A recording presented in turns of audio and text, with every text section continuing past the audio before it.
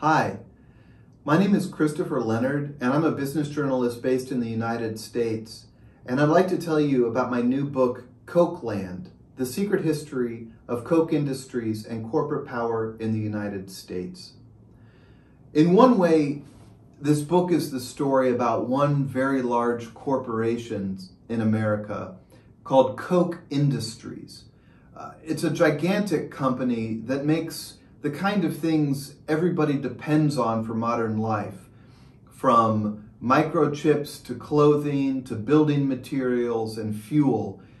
And this corporation is owned by some of the richest people in America, two brothers named Charles and David Koch, whose fortune combined is larger than that of Bill Gates. But this book is really more than the story of just one company.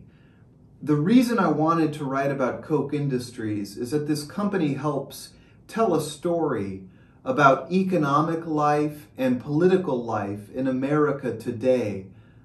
Koch Industries is so large and so influential that an exploration of this company is in fact an exploration of the entire United States economy, from our middle-class workers to our labor unions, to financial traders on Wall Street, to powerful corporate lobbyists who literally help shape our public policy and write our laws.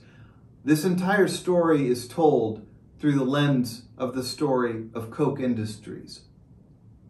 I think that by reading this book, you can get a really accurate and deep picture of how the economic system in America works and how our political system in America works.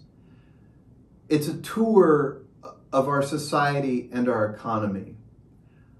I'm profoundly grateful that readers in Russia would have an interest in this kind of book about American life and American politics today.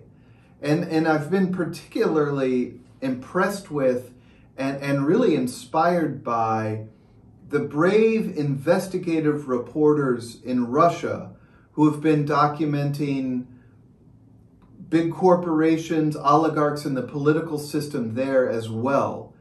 I think it's really inspiring the hard work that Russia's investigative reporters have been doing over the last 10 years. And I hope this book will live up to that example of brave investigative reporting. I hope that in this book you can find useful information and history about what's going on in the United States, and that could even help think about the system in Russia as well. So thank you so much for taking the time to think about this, and happy reading.